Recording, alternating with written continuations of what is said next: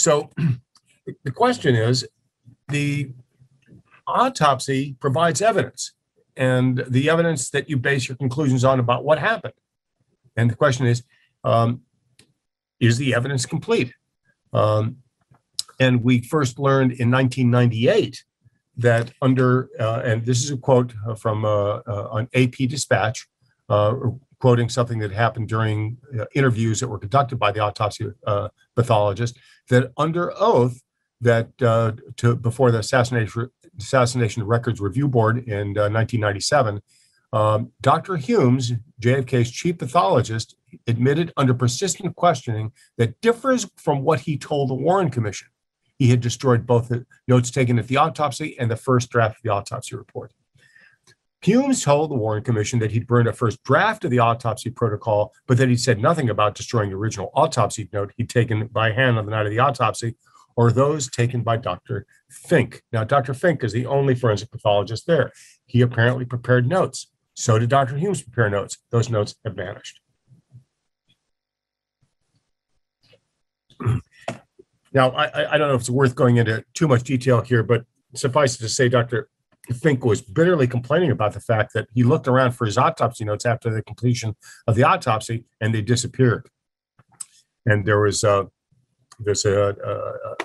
contact report published by the Assassination Records Review by a doctor who he spoke to about the fact that they disappeared. But the doctors themselves were very, very circumspect and very unhelpful, to say the least. They were called in, for example, to testify for the Assassination Review Board, Dr. Humes, Boswell, and Finck, and they initially said they didn't want to do so. So they finally only appeared when the Assassination Records Review Board threatened to slap subpoenas on them. In any case, Dr. Humes has explained several times that the reason he burned those original autopsy notes because he did not want them to become, because they were splattered with the president's blood, and they did not want them to become objects of morbid curiosity. But again, he didn't destroy all the autopsy notes. He preserved those of his assistant, J. Thornton Boswell.